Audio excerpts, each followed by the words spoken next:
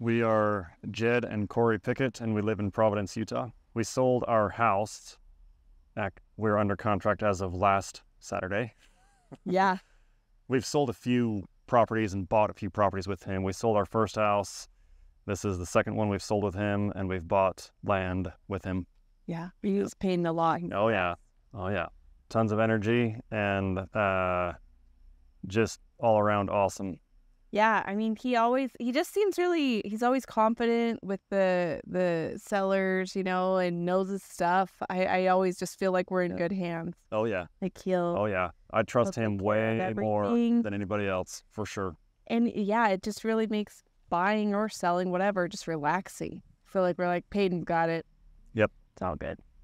Another realtor brought their client, mentioned they want to buy some of our land, and I told him that our house is for sale, and I asked Peyton, hey, how does this work?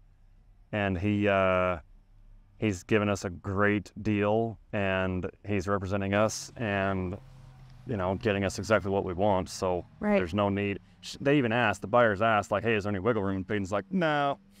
Well, it was so nice. Yeah. It was awesome that he's got your back and that he gets what you need out of your land. I don't think we would have had that same experience alone. For sure, Totally. we wouldn't.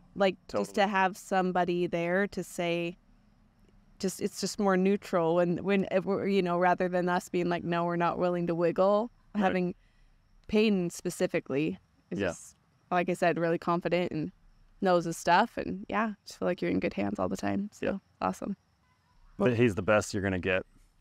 He really is. He's just a down-to-earth, I mean, like, he's got a great character. He's a good guy. I don't know. We like hanging out with Peyton, whether he's selling our houses or not. So if you want, like, a down-to-earth guy that knows his stuff,